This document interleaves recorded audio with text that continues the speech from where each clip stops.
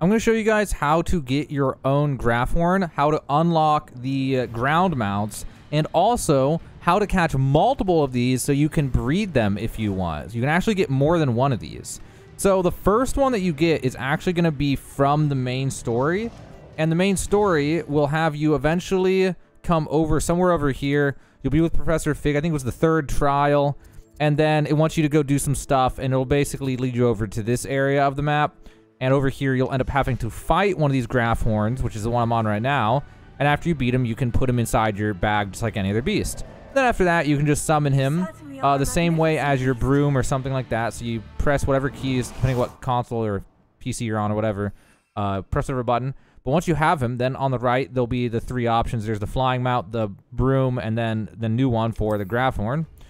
And after you get him, you can actually come and get Graphorns whenever you want. All you need to do is get away from this location and then rest, like sit here and do the thing where you wait a few times. I can't do it right now, but when you're not on your mount and you're far away from here, you can, there's a button down here to wait, and you do that and do it. I don't know how many times, either 2 or 6. I don't know if it's a 1-day or 3-day cycle.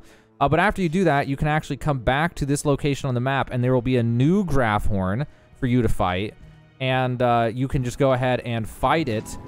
And then once you beat it, you can go ahead and get another Graphorn mount by doing the exact, it's basically the exact same thing as the quest.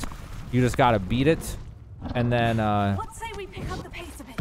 You can catch it, which I'm also gonna see it really fast, show you that this hilarious cheese tactic with the Graphorn, where you can use a Graphorn to beat the Graphorn.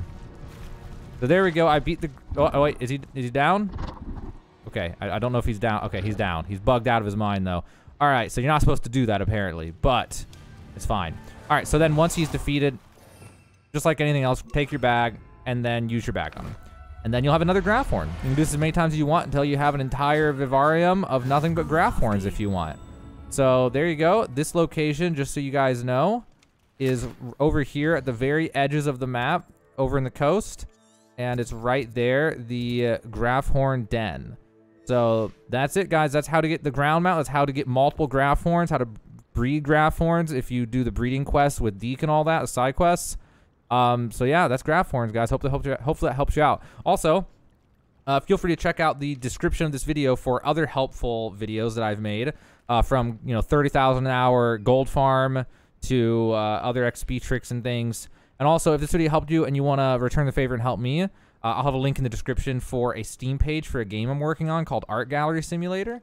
And if you could go to that page and just wishlist it, so it'll send you an email when it comes out, that would help me out a lot. You don't have to actually buy it unless it actually looks good to you, but if you wishlist it, that would actually help out the algorithms and stuff for me over there. But that's all, guys. Hopefully it helped you out. Now you know how to get as many Graphorns as you want in Hogwarts Legacy.